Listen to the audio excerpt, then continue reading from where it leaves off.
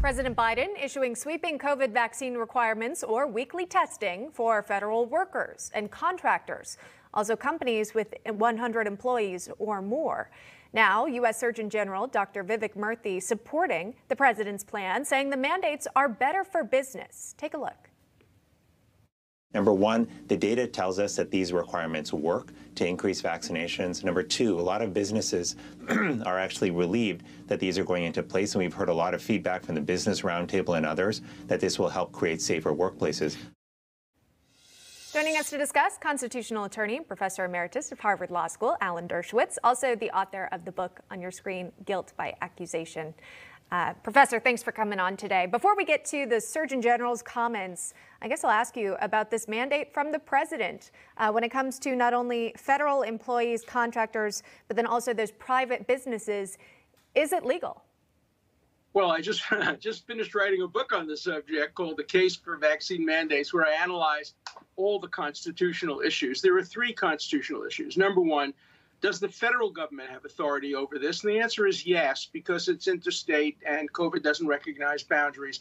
Number two, would a properly drafted, legislatively enacted mandate requiring vaccination be upheld by the courts? Probably yes. But the third is the hardest question, and that is, can the president, through the Labor Department, do this alone without legislative authority through OSHA? That's a hard question, and nobody knows how the courts will decide that. Anybody who tells you that the constitutional issues are crystal clear is exaggerating. We just don't know. Probably constitutional, but not certainly constitutional. Okay, so plenty of questions still remain, and quite frankly, a lot of business owners have questions too about whether or not they would go through with this mandate, as of course mandated by the president. It's getting some pushback from several Republican governors. Ohio Governor DeWine calls President Biden's mandate a mistake. He tweeted this out. He expressed his concern, saying, "I think the president made a mistake by announcing federal vaccine mandates. We should be focused on the science of preventing virus spread. The vaccine is our best tool to stop COVID, but people and business owners should make their own decisions about the vaccination." Professor, could you address those concerns? Again, the freedom to choose whether or not you want to get the vaccine. I don't think it's the decision of the person alone. Your previous guest was simply wrong when he said that vaccination only protects the unvaccinated. No, I'm vaccinated, and I'm not going into crowded places without masks. I'm 83 years old. I don't want to get COVID, even if it doesn't kill me or hospitalize me. Vaccinated people are at risk, lower risk, but risk to be sure. Moreover, if unvaccinated people get massive amounts of COVID, they fill the emergency wards, they fill the ICU units, they prevent other people from getting medical care. So this is a concern that goes beyond individual choice. If this were a vaccine that prevented only cancer or heart disease, which are not communicable, then there would be a really serious constitutional issue.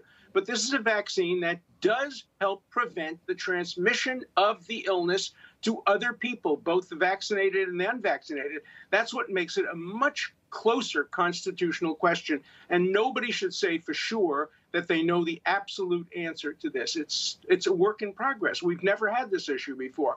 There is a Supreme Court decision in 1905, but it's a state case, $5 fine. Smallpox. This is very different. Will the Supreme Court follow that precedent? Probably, but not certainly. Well, I want to pose this question to you, and I fully understand coronavirus is different than the flu. But you think about the annual flu shot as well, and we haven't had businesses, perhaps some have chosen to require that of their employees, but we haven't seen the president require businesses with 100 plus employees get the flu shot for their employees to work in the building. How is this different, and how do you think that could change the challenges? Well, the science says it's different. The science says that COVID is more serious and more lethal and more deadly.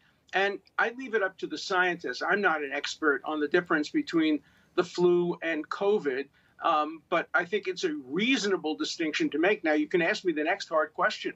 What if the federal government mandated flu vaccines? That would pose a more difficult question. But right now, it's only COVID. And I do think that the courts, although you never know, with this court, you just never know, would uphold a properly drawn limited mandate with exceptions. There have to be medical exceptions, perhaps, we're not sure, religious exemptions. I deal with that in my book. But these are all questions that are more appropriately left to the legislative than the executive branch. I would hope that President Biden would also seek to introduce legislation that Congress could pass, he could then sign, and the Supreme Court could uphold. It's so much better if all three branches of government make a monumental decision like this rather than just one branch of the government. That's better politics and better constitutional law. Okay, really interesting legal analysis from Alan Dershowitz on the program this morning. Again, waiting to see perhaps what the higher court might decide. Alan, thanks so much. We appreciate it. Thank you. Thank you. Hey, I'm Rob Finnerty. Thanks for watching. If you enjoyed this video, please join the conversation in the comments below. Don't forget to subscribe, too. Hit the bell icon to be alerted to breaking news. And remember, there's a whole lot more on Newsmax TV, America's fastest growing cable news network. Newsmax TV, we're real news for real people.